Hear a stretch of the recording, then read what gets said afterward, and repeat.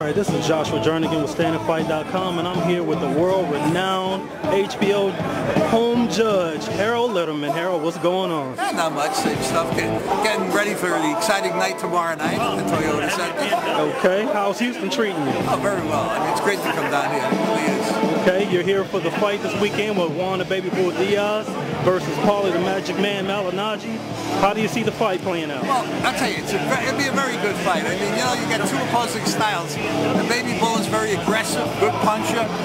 Paulie Malignaggi, on the other hand, real good boxer, good legs, uses the ring well, can really box. There's a lot of 6-7 punch combinations. I mean, it should make for a great fight. The opposing styles are going to make it a great fight. Absolutely.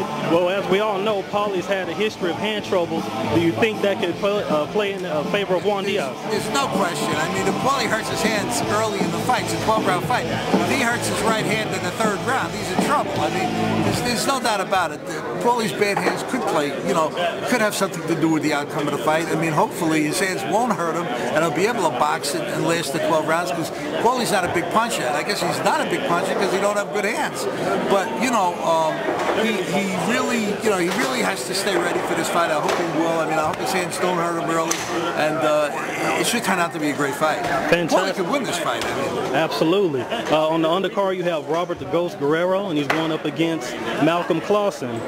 Who do you have winning that fight? Well, Clausen looks like a good, tough, strong guy. The Ghost, of course, hell of a puncher. I mean, if he hits, he's going to knock you dead. So I don't know. I mean, I'm hearing I'm a little bit torn between who's going to win. I only saw Clausen on tape. I've never really seen him live. Everybody says he's real tough, so it should be a great fight. I'm looking forward to it. Absolutely. I know that Robert Guerrero was receiving a lot of flack because people said he quit when he was cut in 2 outings ago. Do you think a win over Clausen would somewhat vindicate him? There's no doubt. I mean, he needs this win. There's no question. He needs it to take some of that onus off of him. And you know, people said he quit and whatnot. I didn't think he did. I thought it was a bad card. It really would have hindered him, you know, the last 9 rounds of the fight. But he certainly needs a win tomorrow night. There's no doubt about that. He could use that title. The fight I'm really looking forward to is upcoming prospect Danny Jacobs, and he's going up against Ishii Smith. Do you think they're using Ishii Smith as somewhat of a stepping stone to catapult Daniel Jacobs? No, Ishii Smith is too tough to use him for a stepping stone.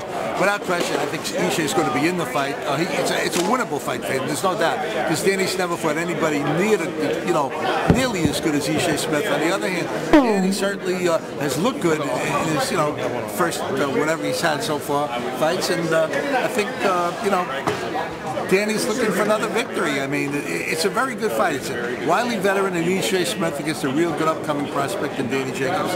I think it's going to be a sensational fight. Absolutely. What do you know about Highland Williams from Houston? Oh, I love Highland Williams. I mean, the kid is quick. He can punch.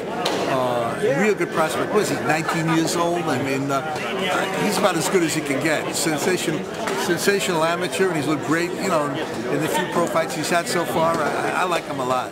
Well, as you know, the boxing fraternity recently had another loss. First being Alexis Arguello, then Arturo Gatti, then you have Vernon Forrest.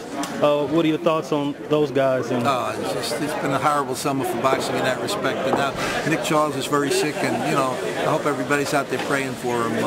It's been just an awful summer for losing, legends in boxing. I love Vernon. He was a terrific guy.